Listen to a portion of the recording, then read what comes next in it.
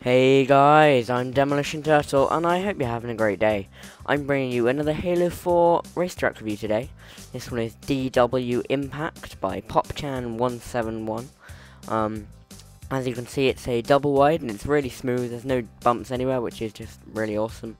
And you might be able to see some massive jumps and stuff as well. There's two huge jumps, and I don't know if you saw the asteroids back there. There's awesome aesthetics because at one end of the track, I think it's the other end, it looks like there's a giant asteroid that's just smashed into the track. And that looks awesome, and there's bits of it floating around on the other end, which is just really cool. And there's some buildings or something down this end, so that's awesome. And then, unfortunately, there is a few things oh yeah, there's some buildings to the side there as well. But there are a few things that could be improved about this track. It's not compatible with the Racetrack's game type at first, which is really annoying, because it's a racetrack, so it should be compatible with the Racetrack's game type. And also, you saw that, and you might have seen the first one, the two big jumps are really inconsistent.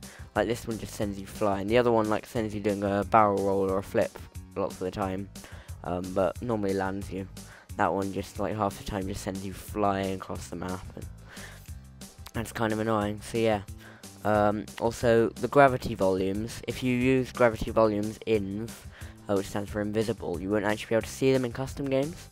So, as you can see, you can see them orange, which is just really weird. It'd probably be better if you didn't see them, so replace them with gravity zone inv. But as you can see there, that jump flips you out. But yeah. So yeah, go download the track and stuff. It's quite a cool track. If you do fix those few things, that would be very good, and it would make it a really fun track. So yeah, thanks for watching guys, and if you want to submit a review, feel free to just send me a message with the map name and gamer tag and stuff. So yeah, thanks for watching guys, have a great day, goodbye.